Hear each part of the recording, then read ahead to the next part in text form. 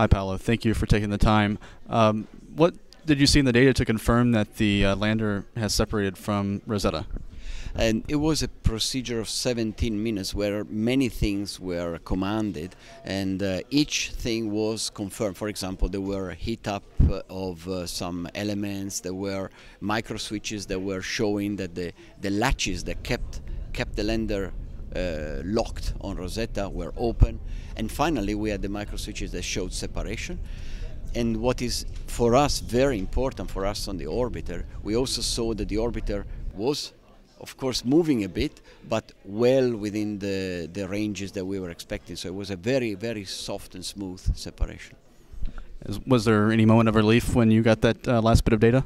Extreme relief. This was I would say for the mission was the most important or most critical moment. For the lander we have another one coming, which is the touchdown. But for the mission overall, because had something gone wrong in this separation, we could have endangered also the Rosetta mission, which continues. Rosetta has to fly around the comet and do its science for another 2 years, and we didn't want that. We didn't want that. So we were a bit nervous.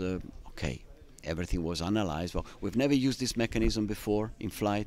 We've never seen how Rosetta reacts by getting rid of 100 kilos on its back, and suddenly. Well, everything worked well. So for me, this was extremely important because it meant a lot to both lander and Rosetta. And with the issue with the lander's cold gas propulsion system, does that give you any additional anxiety, more on top of what you already were expecting?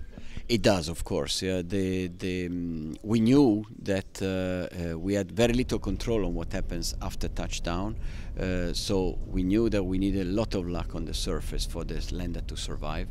Now, with these inconsistent results of the priming of this system, we have as you said, additional anxiety. We don't know whether the motor is working or not. We have inconsistent readings. I always like to be optimistic, and I hope that the 50% that tells us the positive news is the right one, but we can't say. We will only know it on the surface. Our lander control center people, they are the experts of the lander, and they are looking into what happened last night. Maybe they come up with some good explanation in the coming hours, but yeah, I guess the final proof will be when we touch down. So there is some hope that it could be a false reading in the instrumentation. I definitely hope that if it is true that the motor doesn't work, it's going to be very difficult for the lander to survive on the surface. Even that is not said. Maybe it does. It just bumps a bit and then continues. But I would prefer that this is a false reading. Thank you.